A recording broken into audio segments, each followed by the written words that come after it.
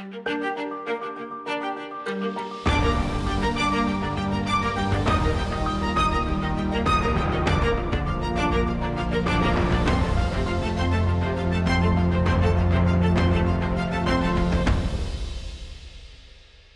how y'all doing today? It is September the 13th, 2022. I hope you're having a wonderful day wherever you happen to be. My name is Gary Willing. I want to welcome you to Search for Signs, especially if you're new. Welcome you back if you've been here before. And always point out, if you want to know more about this information, you want to see if there's anything to this for yourself, I have included links to websites that give you wonderful background information about what we talk about. So you can look into it or not. I had 3 people since the last time I put a video up. Comment. I want to thank Mark Hill, Spirit Watcher 178, and Smoke Doja for taking time out of their day to comment. I appreciate it. And always encourage everyone to join the discussion by commenting or asking questions. You can ask your question by posting your question in the comment section. You can also email me at searchforsigns@mail.com.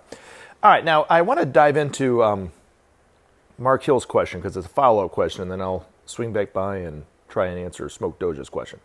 So Mark asked a question in the, I think it was a previous video, or maybe it was a video before that. Doesn't really matter. Anyway, he was wanting to know more about my experiences with Maitreya. And if you want to know more about them too after hearing about this in this video, I have included created a playlist on this channel entitled My Maitreya Experiences. How apropos. It's a pretty cool name for that playlist. Anyway, if you want to know more about those, you can listen to those. But he wanted to know a few of them. I kind of breezed through, I think, 3 experiences that I had, and he had a follow-up question. So he said, I understand how you were able to recognize the note written on the payphone as being an act of Maitreya, and I understand how you knew it was Maitreya who helped you with the trash. But how is it you came to see that the little boy who hugged you was Maitreya and not just some odd behavior from another kid? Good question. Similarly, how is one who saw the woman in white able to say that was Maitreya and not just a lady in a radiant garment? So the second question I can't really answer because that wasn't me. So I'll talk about my experience and maybe it'll kind of give you some insight to it. Now, what he's talking about, if you didn't listen to the video, is I'm claiming that Maitreya, I had a Maitreya experience when I was in the 3rd grade, in about 1982. Yes, I am just that old. But in 1982, I was in the 3rd grade. I was eating with my classmates in the cafeteria. And the special needs kids were leaving this one day. And behind the special needs kids was a blonde kid who ended up being Maitreya, who I'd never seen before. This experience that I had. And he gunned for me, gave me this huge hug, swung me back and forth. It kind of reminds me of the Grapes of Wrath, you know, I'll love you and make you my own with a mouse or whatever. Really squeezed me pretty hard and said he loved me, he missed me, and, you know, I love you so much, my brother, and all that kind of stuff. And I pushed him away. And he turns around and Maitreya flashes me this huge smile. And I remember his face quite clearly. And he had blonde hair, but I remember the face. And then he left. And then I never saw the kid again. Didn't think much of that experience after that. Didn't think it was Maitreya at the time or anything like that because I didn't know anything about Maitreya. And then I came across Benjamin Creme's books in, I think, 94, 95. I can't remember exactly what year it was. It was around that time. So, you know, a little over a decade since the experience I had in the 3rd grade. Now, the payphone message he was talking about was the first experience that I remembered as being an experience. Okay, it wasn't the first experience I had, but it was the first one I remembered. And when I was reading Maitreya's Mission Volume 2 and reading some of the Share International magazines, I was reading about other people's experiences. And the whole time I'm reading this, I'm not thinking that I could have ever been someone who had had an experience with Maitreya like that. Never once in a million years thought that would ever happen. Even after I started to think that there was some truth to this information, there wasn't the first thing that I thought about. Well, maybe I've had an experience with Maitreya. No, I was the other way. I was thinking, nah, there's no way he would ever communicate with me in that way. And then I started thinking, you know, I was like, you know, that payphone experience was kind of extraordinary. You know, oh my gosh, he did sign it as the Christ. Was that him? But I didn't. It took me a while to really bring it up and talk about it. But I had thought about it quite a bit since it happened.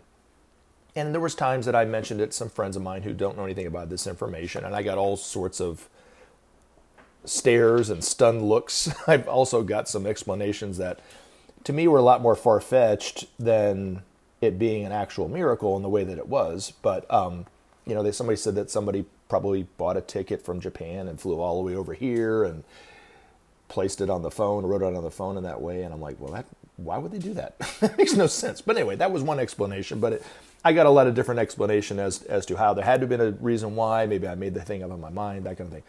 So anyway, this one night after transmission meditation, we're all sitting around talking, and a friend of mine, Phyllis, was talking about an experience that she had, and I just happened to mention, I was like, I had this crazy experience with this payphone, and I started telling everybody in the group that at the time about this.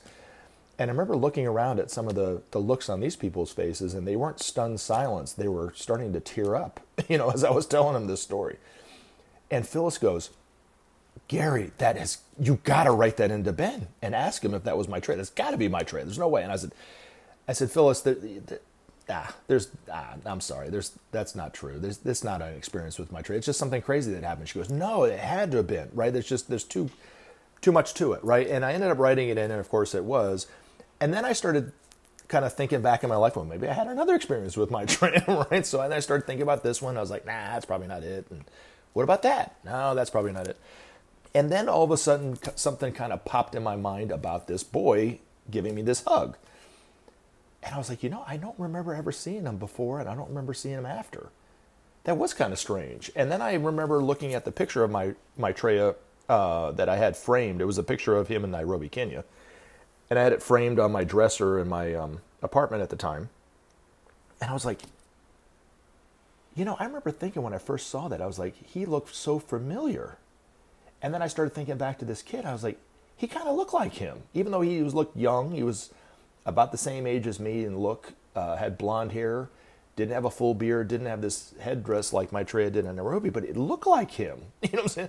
And then I couldn't get it out of my mind. And then I kept thinking about it over and over again. Was that something? And then I wrote it into Ben, and he said yes. Now, I want to make a couple things clear about this. Okay, so first of all, I know for myself, and I know for some other people too, but I'm speaking for myself in this situation, that there were a 3 times that I actually asked Ben if that was Maitreya, and he said no. So he didn't always say yes. And I felt very deflated sometimes after he said that wasn't Maitreya. In fact, what you thought he said, that person never even said it. It was my illusion. Anyway, so I felt some kind of way about that. But the majority of the time, I ended up asking Benjamin Creme if that was Maitreya. He said yes. The other thing, too, is when I'm talking about seeing Maitreya, as other people have claimed to have seen, it's a thought form of Maitreya. Maitreya was still in London the times that I saw him. He created this thought form of this boy in this situation as a lesson or whatever for me, as an introduction, or I don't know what, you'd have to ask him why he did it. In fact, actually, people even asked Ben, why is he appearing to certain people and not others? Why is he doing it this way and not others, in other ways and so forth? And Ben doesn't really have an answer. He would say only Maitreya would know. So there's a reason why he appears to other people and not other people. But for some reason, I've been lucky enough to remember a lot of experiences that I had with Maitreya and recognize him in that way. And sometimes he made it easy for me because he'd say something to me that I might have just been thinking about. I might have had this thought that could have been Maitreya. For whatever reason, I had that thought, and he would wink at me at that time. Right after I had that thought, he would turn to me and wink at me or something, and like, yeah, that's me. But he never came out and said it was him. So it's a part of the law of recognition. And when I try to answer the question coming from Smoke Doja, it's kind of in line with that. But you have to recognize them on your own. And a lot of times I felt elated after seeing him. Just this wonderful sense of joy that I was almost walking on eggshells for hours or even a day and a half or whatever after I had seen Maitreya that led me to believe that was him.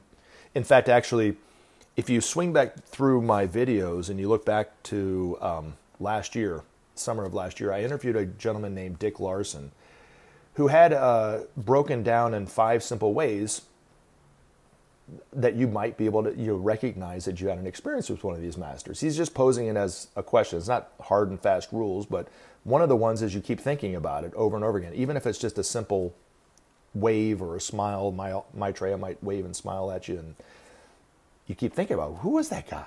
You know what I'm saying? Even though it was just a wave, you know. Or other times you might feel, down at that moment, and then you see this homeless person on the street and they wave at you or smile, and you feel just uplifted and elated about it, because Maitreya probably sent, that person a blessing in that way. And I can attest to that. But I always felt something kind of tingling in my heart, as for lack of a better word. But it's almost like, trying to tell somebody when you're in love and when you're not. How do you explain when you're in love? You just kind of know it, right? When you're truly in love with a person, it's the same kind of deal. It's like, how would I be able to explain whether that was Maitreya and that isn't Maitreya? I don't know. It's like I just know it. But a lot of people, because they don't know anything about this information, might have had experiences with the masters, and you might have been one of them, Mark, I don't know, and haven't recognized it yet or remembered it yet because you weren't thinking about it at the time. Now that you know about this information, Maitreya can actually enter your life without infringing your free will. And this is for everyone, even those people who don't agree with this information at all. He can now enter your life and appear to you in the way that he appeared to me, without infringing your free will. Or you can see him on TV now without him infringing upon your free will, because you now know this information. So now the other thing too is, he might say something quite dramatic, and in reference to something that you were thinking. And this happened maybe 10 years ago, I think. My mother came and visited me for Christmas, and she usually stays a few days before Christmas and a few days after. And when she got there, she was kind of down about the state of affairs in the world, and she was telling me that, she was feeling kind of saddened because people weren't as polite as they used to be. People didn't say hello to her like they used to be. They didn't open the door for her, those kind of things. And then she would also kind of tell me she was feeling kind of depressed because she was about to get to be 70, and that was starting to kind of hit her hard, And, she brought it up several times during her visit. And then this one Christmas day, we went to the AMC movie theater down the street from my house. And it's a rather large AMC movie theater. And they have a parking deck and so forth. And the theater's on the top floor. And there's a gaming company called Main Event underneath, below this theater. But there's also the parking deck. And I remember parking on the bottom floor of the parking deck this go-round, because it's actually a double-tier parking deck. And they have an elevator that takes you up to the theater. So we get in this elevator. My daughter, my wife, myself, and my mom all get in this elevator. And we go up one floor, and the door opens up. And there's this African-American woman dressed from head to toe in nothing but purple. She had a purple scarf, purple hat, purple clothes, purple pants, and some emerald kind of and jewel kind of bedazzled like belt, and on her hat was these jewels that were bedazzled, and she looked decked out to be going to the movies in the afternoon, But remember, my mother was just saying how she was saddened because people didn't say hello to her, right? Well, the door opens up. This woman takes a step in. Actually, it was right before she took a step in. She looks at me and she just flashes this huge smile at me. And I remember feeling this radiance of kind of love and upliftment from just seeing this woman smile.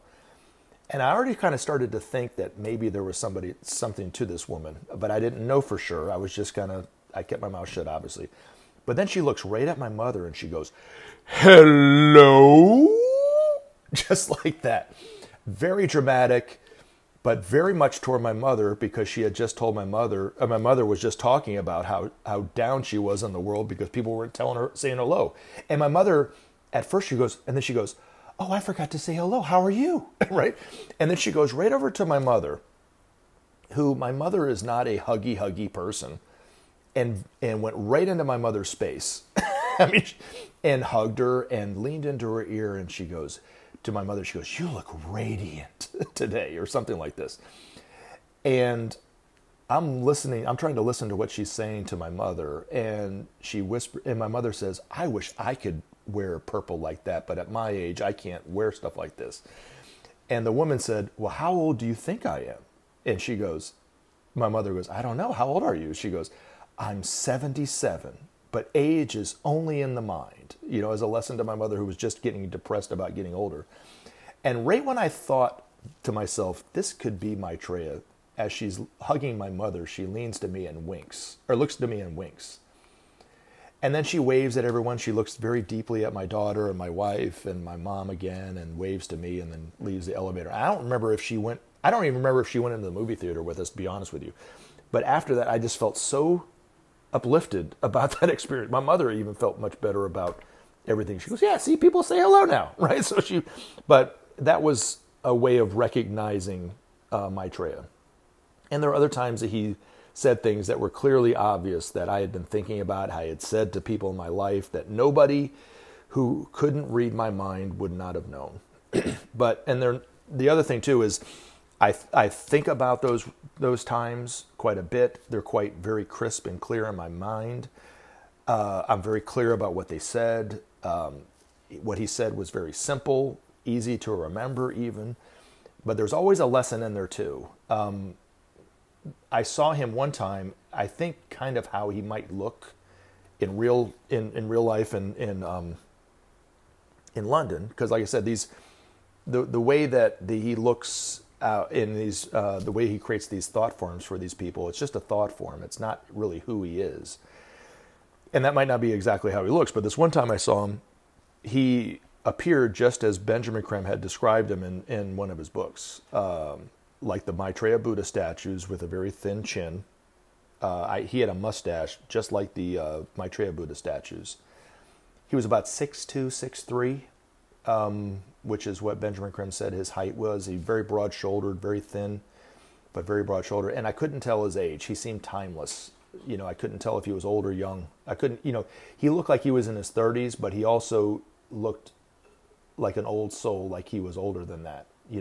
But full of energy, full of life, very excited, very joyful at the same time. But he was standing right next to a BMW, and I'm very prejudicial, or at least I was. I still kind of am against BMW drivers because they're the worst drivers on the road, man. They're very aggressive. They cut you off. A lot of road rage. And what is Maitreya standing next to for me? A BMW, the cleanest BMW, by the way, I'd ever seen. Other people, when they've seen Maitreya, they might have an issue with people who are smokers, and he's smoking a cigarette, or he asks them for a cigarette or something, and they get kind of irritated about it. And it's a lesson of not to be prejudicial toward other people. Other times he might ask for a pittance of money. I remember there's this one experience that somebody had that was quite extraordinary, where he kept asking for the same amount of money. It was like 38 cents. Like, who asked for 38 cents, right? And the person immediately recognized that could be Maitreya and very excitedly gave it to him. And he goes, can I have 38 cents? This time she, okay, gave it a little more reluctantly. And then he kept asking for it over and over and over again. They started getting really irritated with him. And Ben said it was because it was his lesson of teaching him how to give, how to share. But just a little bit of money. I mean, he asked me one time for a quarter. I remember thinking, I was like, what's he going to do with a quarter? You can't even buy gum now with a quarter, right? But I ended up giving him all the money in my pocket. But he's other times have asked for a specific amount of money, and it was the only money that was in their pocket or their wallet. Like, he might ask for $12, and that's all they had in their wallet was $12. You know what I mean? That kind of thing. So that's another indication. But usually it's you keep thinking about it over and over and over again. You feel uplifted or joyful about the experience in a way that you might not have with other experiences that you had. But in other times, like I said, he might say something to the person, such as myself, that is something that they've been thinking about for quite some time. So, I mean, the other one that I'll say this too, he met, Benjamin Creme talked about it, his daughter, Tara, who, I don't know if she believes much in this or not, I don't know. But anyway, she had just had a problem with her boyfriend, and Maitreya appeared to her as an elderly man in Hyde Park in London. And they're walking. He says, may I walk with you? And she says, sure. And he starts talking, and he says, I want to give you some advice from an old man to a young woman. She goes, what? And he goes, well, everything has its opposites. So just because you're having a bad year this year, who's to say next year won't be the best year of your life? And he goes, that's why suicide is always a bad option, because you just never know what's right around the corner. And then he said to her, he goes, this year you might be thinking that the person who you're with is the best, most wonderful person in the world, and then next year you can't stand the person. Everything has its opposites, always has its opposites. And he said, that's why marriage is so much easier than dating. Ha, ha, ha. You know what I'm saying? So, but it was a lesson for her because she was having an issue with her boyfriend at the time. I think they had just broken up, you know, but you know, what he said to her, I think about all the time in my life. You know, the times that I've been up this year, next year down. This year I'm down, next year up. I mean, everything has its opposites, you know, and you don't know what's right around the corner. And when it comes to us as a group, as a humanity, right now we're in the down part of things, right? Things are looking dark and dismal. But who's to say what's right around the corner might not be the best thing that ever happened to all of us, that we come together as a people because of the principle of sharing, because of starting to manifest the love nature of God in a way that we can't even possibly imagine today. It's all based on energy. So anyway, something to think about. Now I want to, and if oh, by the way, before I get into the next question, if I didn't answer it the way that you wanted me to, Mark, you know, ask me another follow-up question and I'll try my best to answer it, I guess, better the next time. So, but Smoke Doja asked a couple questions and we'll talk about this. And he goes, and so far as Maitreya's identity, listen to what Benjamin Creme said, that he moved to London in 1977 and uses a common Middle Eastern name. There's a person who started doing interviews when Creme said he would, and he also moved from India to London in 1977. That's true.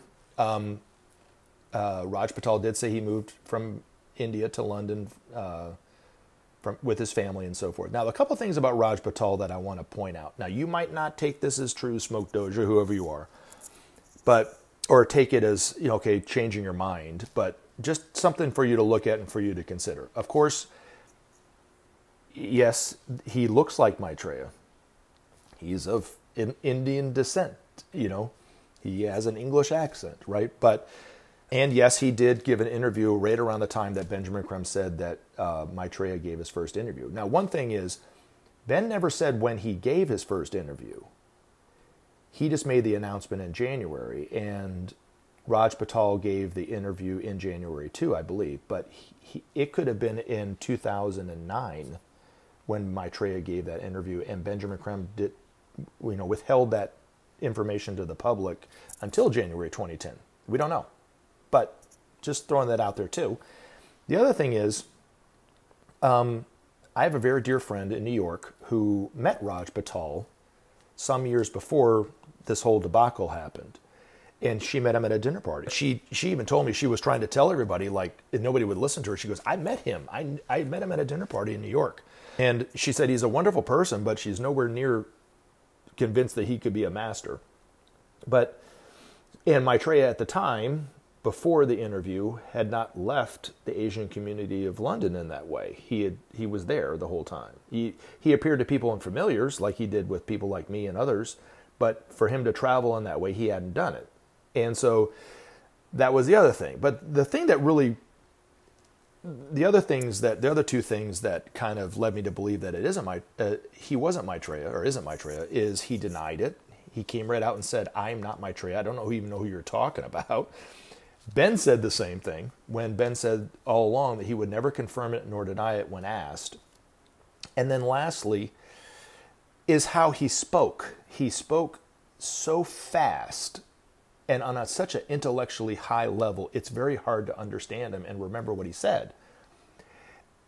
There was a guy, I remember I told this story several times in reference to Raj Patel. Like I said, I'm just throwing it out there for you to look at. And the other thing too is if he ends up being Maitreya, I'll be the first to tell you I was wrong, but I know I'm not wrong in this regard. But there was a gentleman who approached Ben after one of his lectures one time, and Ben was telling the group this story, and he said that he had actually been invited to hear Maitreya speak in London and went and attended his talk because Maitreya was giving talks in several of the Muslim temples in the Brick Lane community of London.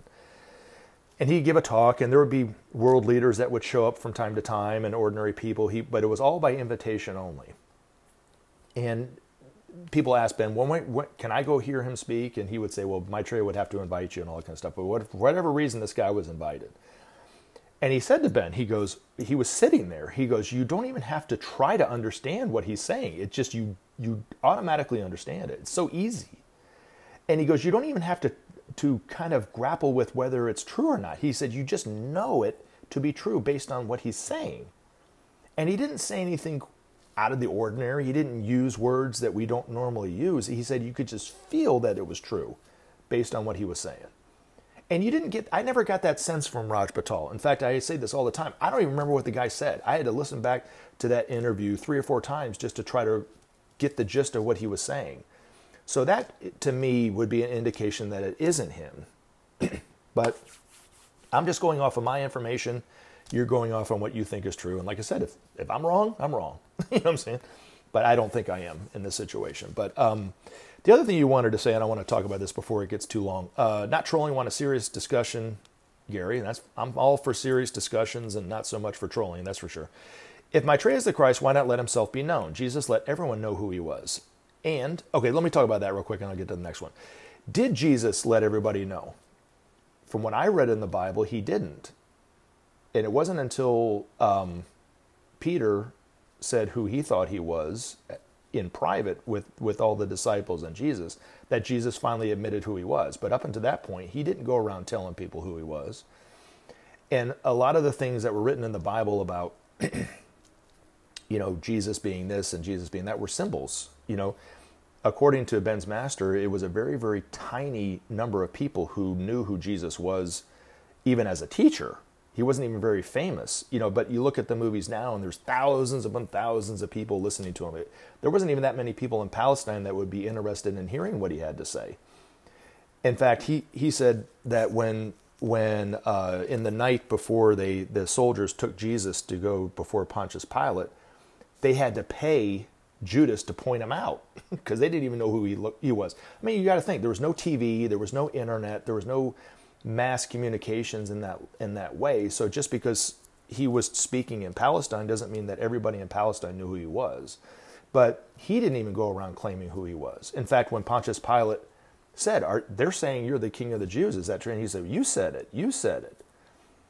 I don't think Jesus ever really claimed to be the only true Son of God for sure, but I think he probably said he's the Christ, but it might not have even been Jesus saying it. It was them recognizing Maitreya within him. But I know you're going to think that's blasphemy, but that's just what I think.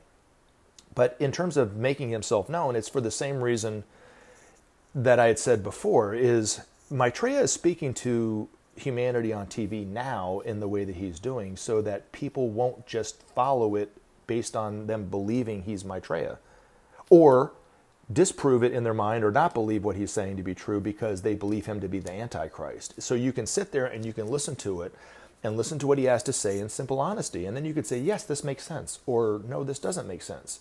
And feel free to make up your mind in that way without any kind of obligation within yourself that you should believe it based on this or not believe it based on that. So that from what Maitreya even says, is the only way that we will, as a people, learn to not come back to this situation again. So if he makes this claim that he's the one away to all the world's religions, of course there'll be people who will believe him based on that, because it's true. There'll be other people that won't believe it based on the fact of their religious dogma, and it'll create confusion within their mind. Some will follow him outright because he says that, and not really even want for the world what he's advocating for the world, or even take the time to look within to see if it's true. So that's why it's important for him just to use an ordinary name, to not be recognized as Maitreya. But we will see all at the same time. We'll hear him all at the same time on the day of declaration when he says who he is. So, I guess be patient. But it's not sitting in the dark. It's not any kind of sinister plan behind it. It's really because of the free will of all of us and all of humanity that he's not trying to violate. But it's quite a foreign concept for us to think about because of the fact that we don't live our lives like that. We all infringe upon each other's free will. So hopefully that answers that question. Now, you also said Alice Bailey started Lucis Trust, which used to be Lucifer Trust. That's true. Before they changed their name. So you guys believe Lucifer is a master then? No, I do not. That's but I want to explain that a little bit. And you said you're being serious here. Lucifer comes from the Latin word meaning bringer of light. So when you rate a brightness of light, a bulb or whatever, it's all based on lux, which is the derivative or the Latin root of light. A fur means bringer of. So anytime you hear that in Latin, that's what that means. So it's a bringer, a light bringer, or bringer of light. Now, I talked about it in a video before about the esoteric meaning of who and what Lucifer is, and it's not an angel, it's not Satan. It was hijacked somewhere along the lines, and that's what people now think him to be. But it has to do with the oversoul of humanity. We are all fragmented parts of one soul called the oversoul, or Lucifer, which is what was in the Bible as when they were writing Lucifer, that's what they meant. Now I'm going to explain why and how I think it got to where we have such a distorted view of that. But at the same time, when Alice Bailey wrote, and her books, and she used the Lucifer Trust, and then they changed it to Lucis Trust or whatever. Then the word and concept Lucifer might have meant something totally different. I remember. And this is another example of it. It's the swastika. This is a really good example of it, right? If I say the word swastika, right, everyone always thinks about Hitler and the Nazis, right? Because that was their symbol on their flag, right? Well, that's not where it originated. It's one of the many cross symbols that are out there. There's the cardinal cross, which is what Christians mainly look at in terms of it's a longer vertical piece and a shorter horizontal piece. That's the cardinal cross. So when people see that, they think of Jesus. There's also the Aquarian cross, equal horizontal pieces and equal vertical pieces. That has a whole new meaning, or different meaning, as above, so below. And then you have the swastika, which has its own esoteric meaning behind that. And I remember being, when I was a kid, I was playing at my friend Mark's house, and his father was in the Vietnam War, and when he was in Vietnam, he bought this wonderfully beautiful golden Buddha statue, and in the heart of it was a swastika. Now, it wasn't tilted like the Nazis had it. It was like a regular cross, but it looked like a swastika. So it was kind of turned counterclockwise to where it was even. Now, nowadays, when you see that swastika, and I might have even said something, that has something to do with the Nazis or what? And he goes, no, that has nothing to do with it. That's in Buddhist culture, because his mother was a Buddhist. That had, even though they were from Cuba, that was where his family was from. But he said it had something to do with the Buddhist belief. But if you look at it now, 99.9% of the people would say that had to do with Nazism and the persecution of the Jews, and that's evil, and that's this. But it's not an evil symbol. It's just a symbol. So, but they used it and they hijacked it, and now everybody believes that that's that. So, if I was Alice Bailey today, would I use that as the name of my trust? No, because it brings up and it conjures up all this confusion in the minds of people about what Lucifer is to them. Words change meaning over time. Back in the 70s, it was everything, or in the 80s, everything was bad, man. That's bad, man. But were they saying it was bad? No, bad meant good. So it's the same kind of deal. It's just, but Lucifer is not a being like a master would be. It's the oversoul. It means the oversoul of humanity. But believe it or not, as they say in Ripley's Believe It or Not. Believe that or not. It's up to you. I'm just telling you the esoteric meaning of it. And I'm going to eventually have time where I can connect with this person, but he's a friend of mine I met through this channel who went in great detail about where the idea of Lucifer as Satan came from, and I'm not that familiar with her, but he was very much familiar with it. It was quite extraordinary. So anyway, that is my 2 cents on that. So if you have any other questions, guys, feel free to post them. You guys take care. Have a great day. We'll talk to you soon. And help SOP save our planet. Thanks for listening, and we look forward to talking to you again in future videos.